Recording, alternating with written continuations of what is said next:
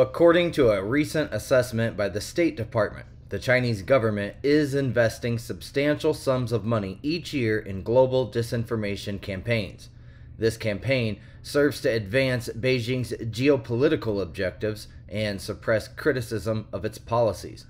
Beijing's extensive efforts include the deployment of online bot and troll armies, initiating legal actions against individuals or entities critical of Chinese businesses and investments, and establishing content sharing agreements with media outlets in Latin America and Africa.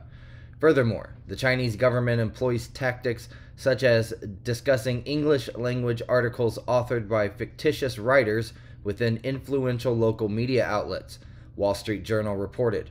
Additionally, they exert diplomatic pressure on foreign universities and newspapers that publish content considered offensive to China's interests. China, in close collaboration with Russia, also uses its information machinery to reinforce narratives related to the Ukraine conflict.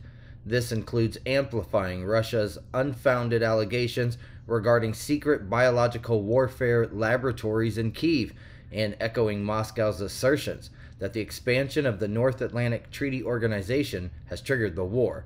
In response, the report indicates that Russia reciprocates by promoting Chinese propaganda, particularly concerning Beijing's claims to Taiwan, a democratic, self-governing island, and other interests of the People's Republic of China.